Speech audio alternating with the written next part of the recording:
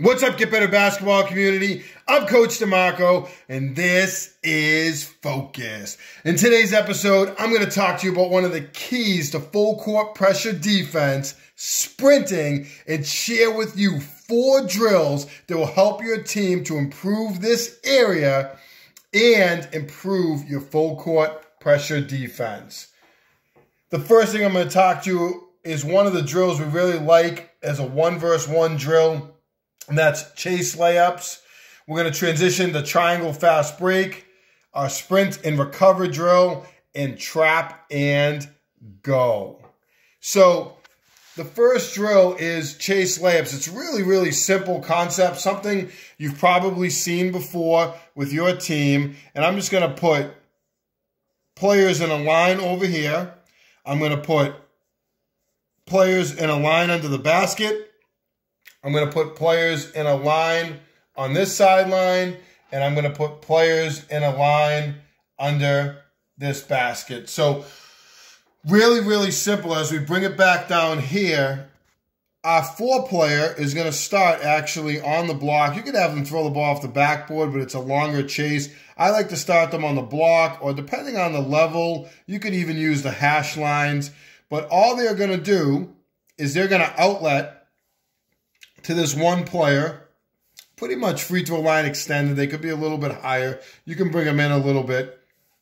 And this player is going to dribble the length of the floor and attack the basket. And it's going to be exactly what I say it's going to be, which is this 4-player is going to chase them down the floor as fast as they can. They're going to learn to sprint full speed because that's the focus. As this player goes in, they're going to try to catch them, and they're going to defend them. And then all we're going to do is the one who is the layup person is going to come into this line, and they're going to become the back of that line, and 4 is going to go back here. And at the same time, 10 will have outletted to 9, who's going to dribble down the floor. 10 is going to chase, and they're going to go down, and they're going to contest. And you're going to continue on. So on this end of the floor, 9 took the layup. So our 9-player is going to come to the back of this line, and 10 is now going to work on their layup. So you're going to continue this on, and I'll show you one more example down here with our 5-player and our 2-player. 5 is going to get the ball out of the basket from 9's layup and maybe take a dribble or 2 and bring themselves up here. They're going to outlet, and they're going to sprint.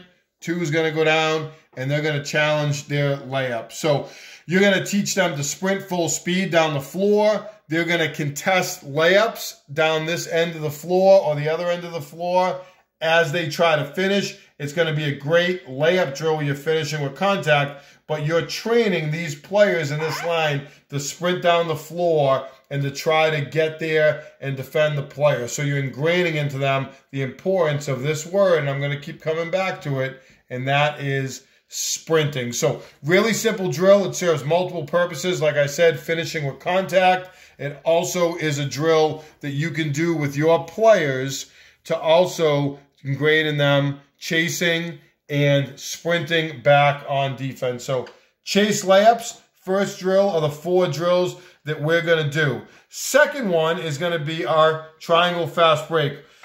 We're going to come down this end of the floor, and we're going to have our offensive player, and I have a whole video that's dedicated to triangle fast break. I'll put in the description down below with a complete breakdown.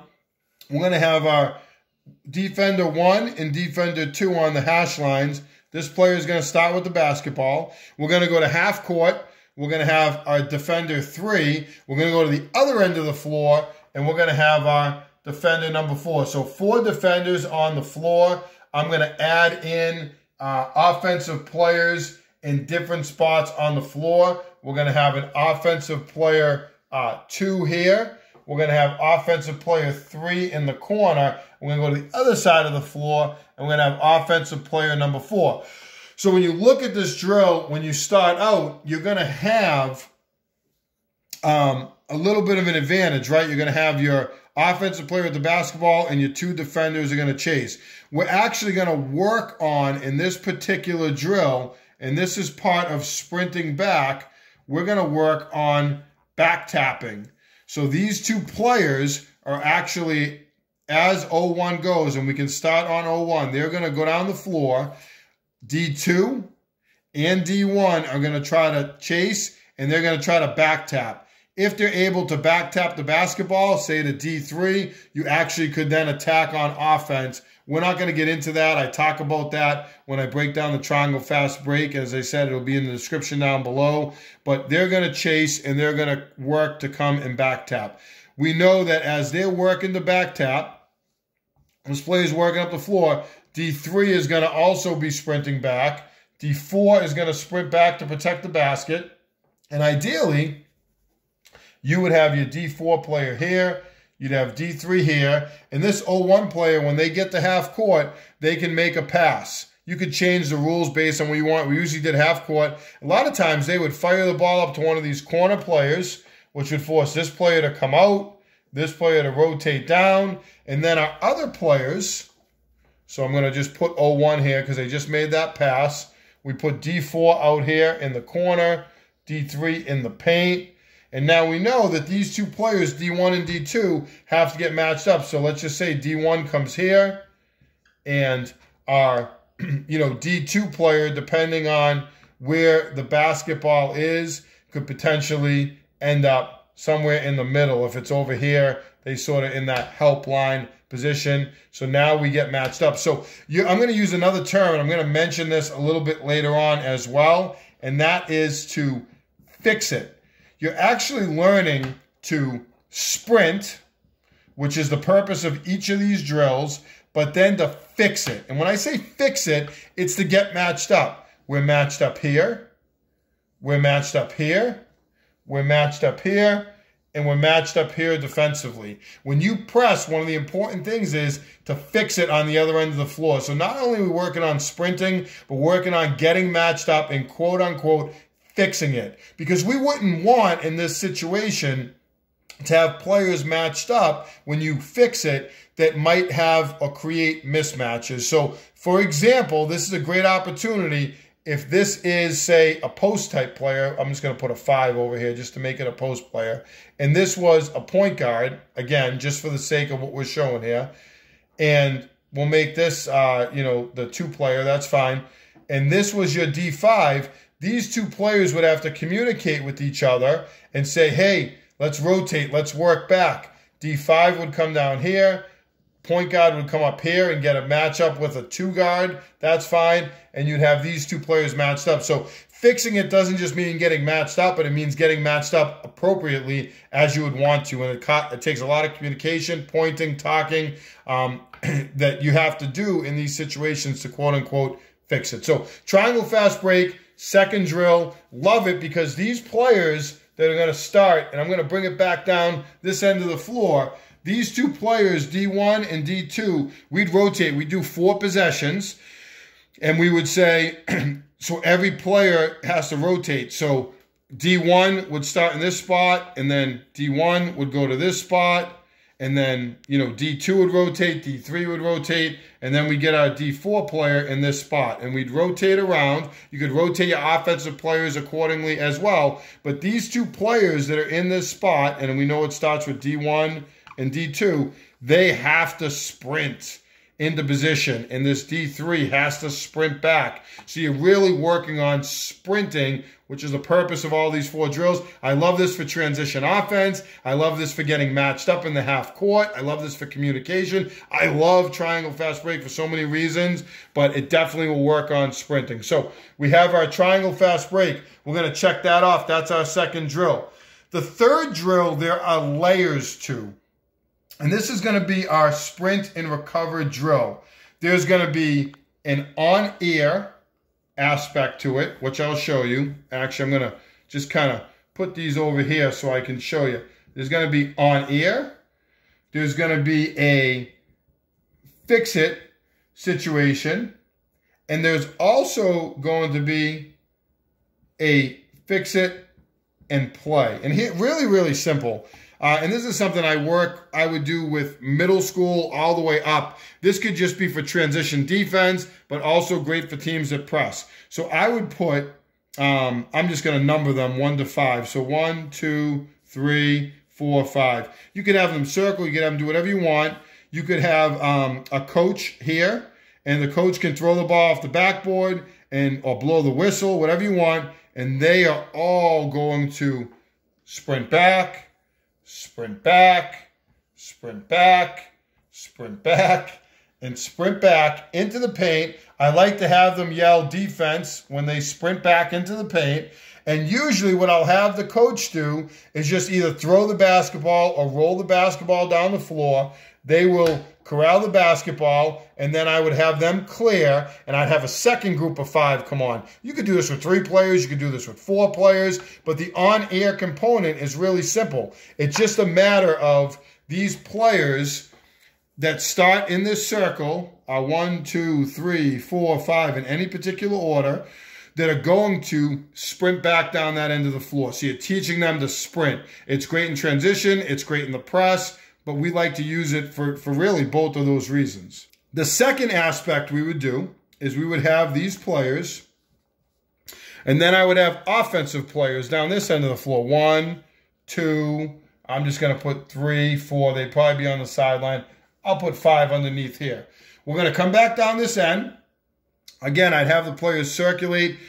You could have a coach here with the basketball, or if you have another coach or a manager, sometimes I like to just put them at half court with the basketball, and they would hold the ball for a second when we get going here. So again, whistle, ball off the backboard. These players are all going to fly down the floor. But now we're going to throw the basketball either from this end of the floor or from here to a player. So let's just say the coach throws it cross court and 4 catches it, okay? These players are going to sprint down. 3, 4, 1, 2, 5, and they're going to get matched up. And they're going to communicate to fix it. So number 1 is they want to get matched up, but number 2 is, and we're not going to play live here, we're just going to fix it. And we'll say 1 sprints down into the paint, and this is our 5 player out here. They would talk to them and say, hey, right now we might not be able to switch it. So where the basketball is. But if the basketball is on the other side of the floor and 2 player had it, they could communicate and 5 could walk down and say, hey, bump out. And we could fix it and we could get matched up. So great drill. You could just work on it to get matched up. But at the varsity level, as players are more experienced, you're going to really work on the full court pressure. Defense, you want to work on getting matched up and communicating. So at the very least, it's great for transition D, but at the most, it's awesome to fix it in full court pressure. So really 2 things you're going to get out of this type of drill: the sprint and recover drill. This is something we did early in the year to work on getting matched up in our defense. So really simple concept. And the last piece to this drill, last piece, as we come back down here, is to fix it and play. So again, we're going to have our players down here. Sometimes I would have them run an offensive set. So you could actually start your offense out here. 1, 2, 3, 4, 5, whatever. Here we go. We're going to go dribble jive, and we're going to go with a kickback, and you're going to make a layup, and then we're going to turn and we're going to sprint down the other end of the floor. So you could actually start with an offensive possession. Those players are then going to, as I said, they're going to sprint down the floor, and they're going to have to get matched up. So again, I'm just going to put players out here. We're going to put our 5 down here. We're going to put our 4, our 3. They're going to sprint back and get matched up. So we're going to put D1, D2, D5, D4, assuming they all get matched up perfectly. And then we're going to play it live, and we usually give the offense like 10 seconds to score. So they have to sprint back. But here's the thing. We throw the basketball in. So when we throw the basketball, we're not waiting for them to get down the floor. What I like to do is we're sprinting back. I throw the ball into this 1 player, and maybe that player is not back yet, and they're attacking the basket, and now they have an advantage. Because one of the things that coaches like to say with the press is you give up layups. Oh, you're going to give up some layups. No, we're not going to give up layups. That's not something we like to do with the press. We don't want to give up anything. And really, we didn't give up open layups or fast break layups because we focused on sprinting in the press. We didn't give up layups for that reason because we always sprinted. So that's going to be really important as we move forward and we talk about full court pressure defense. So last drill, I'm going to bring us through here. All right, we've done our chase layups. We've done our triangle fast break, our sprint and recover. Now we're going to work on trap and go. So this is actually a really nice simulation to full court pressure defense. What I would do is I would set up an offensive player, 0-1, in the corner with the basketball, and I would put, say, I don't know, whatever, whoever you're going to put on the ball, I would maybe put D4 and D1 here. And then I would actually put, maybe put like an offensive player here, 0-2, maybe put 0-3 here. We're trying to create a little bit of an advantage in this particular situation. I maybe put our D3 here. We could put our D2 back here in this area. Now, ideally, we would like to adjust our defenders, but we're trying to create an advantage here in this particular situation. I actually then would put our D5 back here, and I actually would put 0-4 and 0-5 up the floor. So you notice they have an advantage right now. Here's what we're going to do. We're actually, this player, we're going to simulate like they have the basketball. I like to put a coach. You can put him on the sideline. You can put him anywhere you want. But I'm just going to put a C here. And coach is going to have the basketball. And we're going to do is on the whistle, we're going to go live out of this situation. Coach could throw it up to 0-4, and they have a 2-on-1. This player has to sprint back, and everybody else does. Sometimes I like to just flip it here. This player, because I know a lot of teams do this in the press, when they catch, this player runs up. No, no, no. This player, when they catch, needs to go this way. And they need to sprint back, and all these other players down here need to sprint out of the trap and get back on defense. So by doing this, you're creating an advantage for the offense, right? You have two offensive players up the floor, and we know this could happen when you press teams, and you're going to have your trap that is starting down in the corner in this area, and you have your two players. So they're going to have you outnumbered right now with 4 offensive players against 3 defenders. We have a defender here, we have a defender here, and we have a defender back, and they have their offensive players as triangles in these spots that they actually have us potentially outnumbered. So what they're going to have to do, these 3 defenders against these offensive players, is work to sprint down the floor, and we're going to play live. I don't like to do this before I teach chase and trap, before we do triangle fast break to sprint back, before we sprint and recover, and we learn how to fix it and get matched up. But I love simulating this out of the trap because teams say, oh, you get your first trap in the coffin corner down this end of the floor, and that's great. But when they throw over the top, you all have to sprint back. Yeah, that's great. We love it. We actually loved when teams would throw the ball up the floor and they would fly down 100 miles an hour because we would sprint back. We would back tap the basketball. They would have a turnover because they make a wild pass, or they would get out of control and take a crazy 2-point shot from the free throw line or some area here in transition that wasn't good for them. So this is what we wanted in our full court pressure defense. We weren't worried about giving up layups as long as we were sprinting back. So just to recap, 4 great drills that you can do with your team. You have your chase layups, your triangle fast break, your sprint and recover, and your trap and go. And for me, it was all about this word in our press. If not the most important factor, one of the most important factors was to sprint. This is what we did to not give up those layups when teams threw the ball over the top of the press. Our press was not broken until we gave up a basket. If they got the ball up the floor and advanced it, that's not a broken press because we can turn, we can sprint, there's that word again, we could recover, and we could fix it. Sprint, recover, fix it. Our press wasn't broken until that team scored a basket on the other end. If you like this video, make sure you hit that like button down below, turn on your notifications, subscribe to Get Better Basketball for more great videos each and every week. If you haven't done so already, make sure you purchase a brand new Dr. Dish all-purpose shooting machine to make your team the best shooters they can be. And as always, get better every day.